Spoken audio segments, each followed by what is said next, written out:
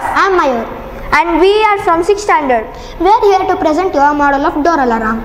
Door open alarms are activated when an intruder opens the door or when the door is kept open for a certain period of time. It warns the owner by making a siren-like sound or by flashing light. Here, an insulator is placed inside the door and a sensor is placed on the other part of the door. When the door is opened, the insulator separates from the sensor and it causes it to activate. Door alarms serve to create safe homes and offices by warning us when there is an intrusion at access points that are opened often.